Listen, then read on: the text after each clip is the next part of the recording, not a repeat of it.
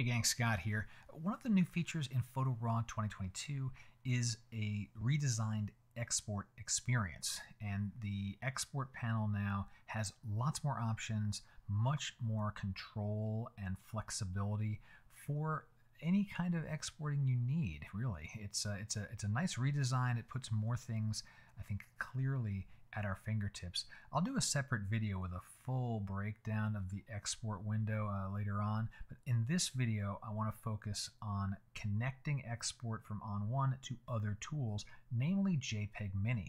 So JPEGMini lets you compress and shrink down the size of your JPEGs, still with a high quality output but a smaller file size.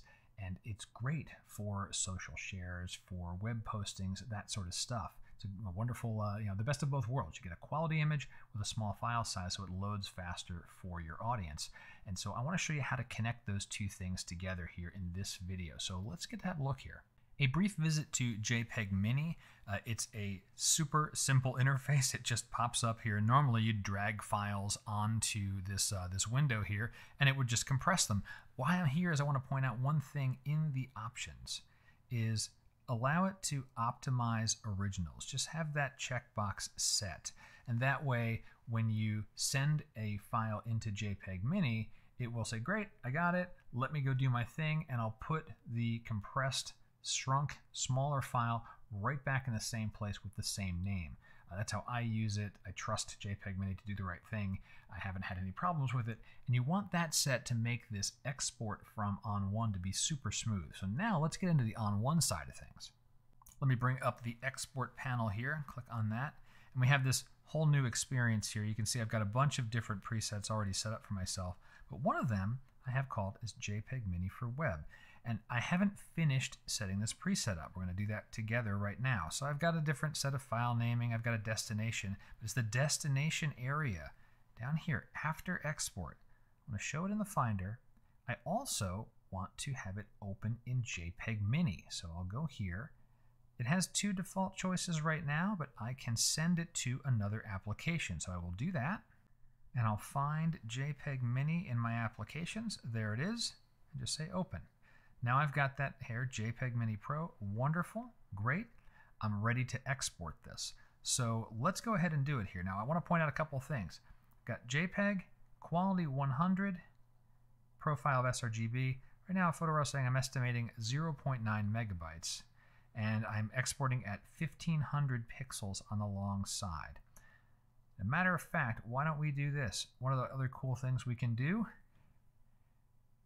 save those settings. I can check multiple presets, so I can have both of these go to different places here. Let's export. You have multiple presets enabled. We'll do this export against both presets for this file. Wonderful. I'll just have things go to my desktop and let things fly. The export's done. You can see JPEGMini ran, and it told me it saved over a megabyte on this file, 67% reduction. Now, I am exporting at 100% of quality on the JPEG, which is very, very high, but I did that intentionally. And here in the Finder window, I've got my two files.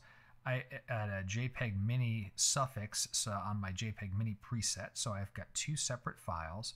Let's go ahead and look at those side by side here.